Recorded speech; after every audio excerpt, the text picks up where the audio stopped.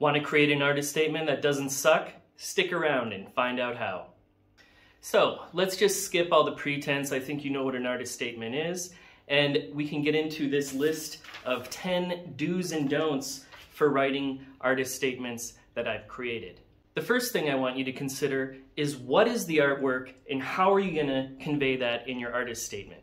I can't tell you how many times I've read an artist statement and I don't even know what the person is making. This could be in a gallery, this could be somebody applying to art school, whatever it is. They write an artist statement. It's about their hopes and their dreams and the intersections of all sorts of things, but it doesn't say what it is. So start off very clearly by saying what it is that you make. I make paintings. Okay, good. Now we have a frame of reference and we can proceed to what the paintings are about. So start off with simply stating what is the artwork. Is the artwork a film? Is the artwork a painting? Is the artwork a drawing? What is it? So the second thing is that a statement lacks a clear thesis as to what the art is about. Now you can go Google what a thesis is. It doesn't need to be some complex idea. We want the thesis to be extremely simple, okay? So with my paintings are about bodies, biology, and technology, and the intersection between these two worlds. This is a common thing. A lot of people make art about this, okay? I'm not acting like I'm special. I'm not quoting Deleuze or anything like that. I'm just telling you the basics of what my art is about. So we want to first state what is the thing, then we go to what is it about, and we go to big umbrella ideas first. And by big umbrella, I mean large tent ideas that encompass a lot of things. Art and technology, bodies and technology, right?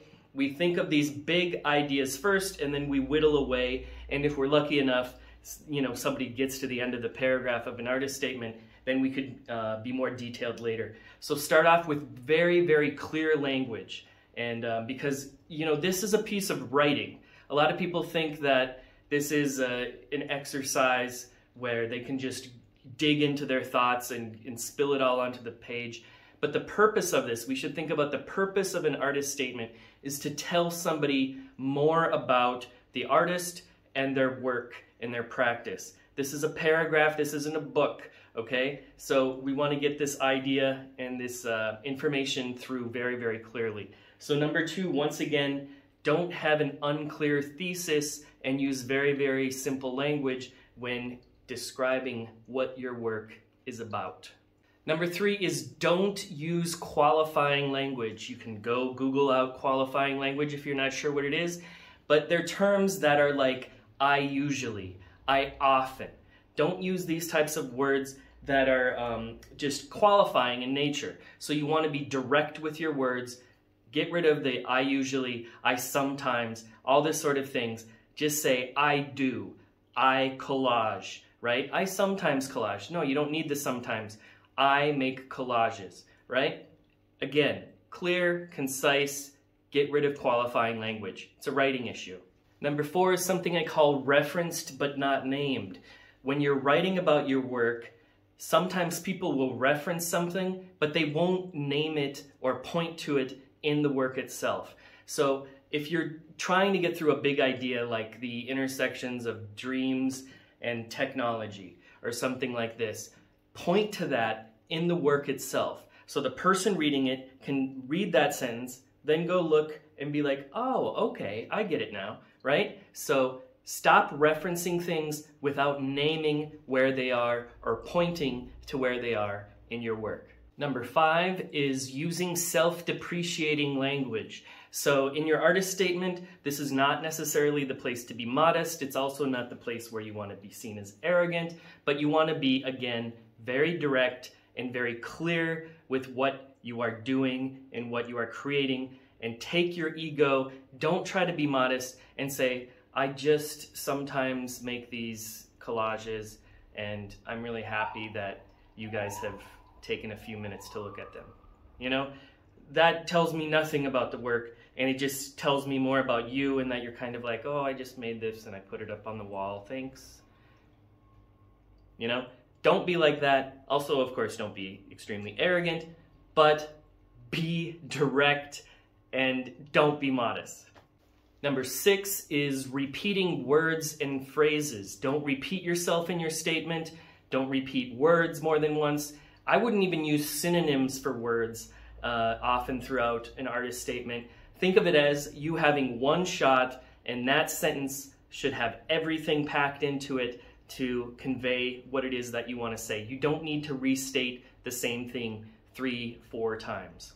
Number 7 is don't be too abstract with your artist statement. And oftentimes we get artist statements that want to be experimental and they want to be very abstract and play with the entire idea of an artist statement. I've seen that work a couple times. In general, most audiences, most people, readers that are going to be reading these things don't want to deal with this abstraction. They think of an artist statement as like a very utilitarian piece of a puzzle to connect the words to texts and ideas. So don't try to use abstract language. Don't try to be experimental in your artist statement. Number 8 on the list is don't use passive verbs. Passive verbs, an example of this would be had been working with, right? You could say, I had been working with wood while at the workshop in Saint-Tropez or whatever, right? Just say, I worked with. Just get rid of all that extra nonsense.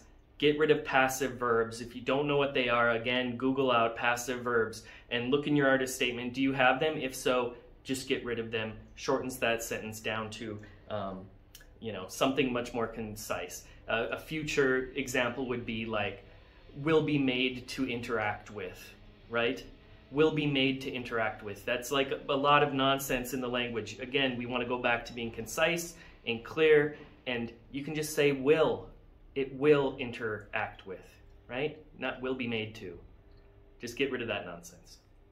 Number 9 is not using any examples. And sometimes you're reading an artist statement and it feels like it's completely separate from the work itself. And there's a whole art in trying to bring writing and objects together where they complement each other and actually help each other, right? So oftentimes we'll have an artist statement that does not point to anything in the work itself. It feels like it's completely disconnected from the work itself.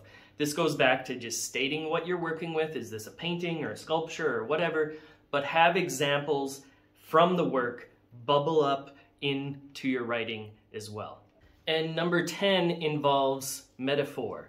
Metaphors can be great ways to explain complex ideas in a simplified fashion.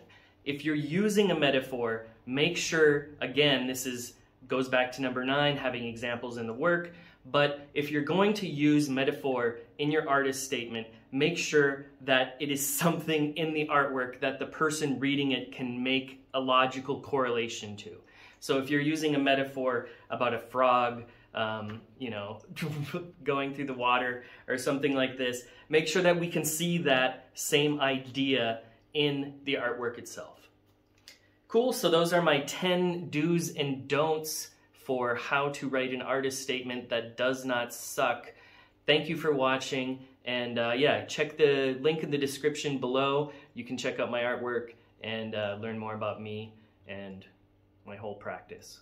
So, thanks for watching.